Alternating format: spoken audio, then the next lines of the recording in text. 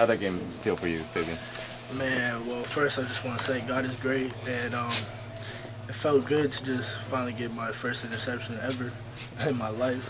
But just I couldn't do it without my team, and it felt good to come out here with a win. Seems like you've really come into your own these past couple of weeks. What's going to change for you?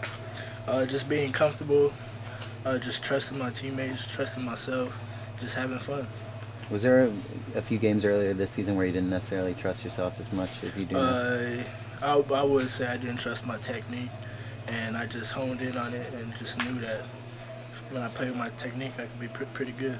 Did that kind of snowball a little bit where, you know, as each game went by, it kind of got harder and harder to get yourself out of that rut? Yeah, I mean, I never been in a drought. I would call it a drought. I never really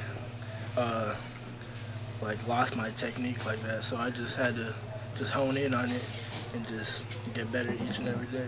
How much do you think expectations entering the season played into that? I mean, I didn't really worry about the outside noise. I was just focused on myself, focused on my team, and try to win games. Seems like Washington wasn't really able to challenge you guys downfield at all. Was that something you guys expected kind of going into this? Yeah, well, I mean, we felt like they were going to try to run the ball on us with Shaq, and just to hold our end and just keep everything in front of us. Do you guys feel like collectively we're putting it together at the right Yes, I feel like our team's confident right now. We're trusting each other. We're playing together as a team. Man, our D-line is just killing. Killing with our pass rush. Our linebackers are just making their tackles and helping us and making our job easier. What's changed specifically in these last 2 weeks? Just everyone playing together, everyone trusting each other and having fun.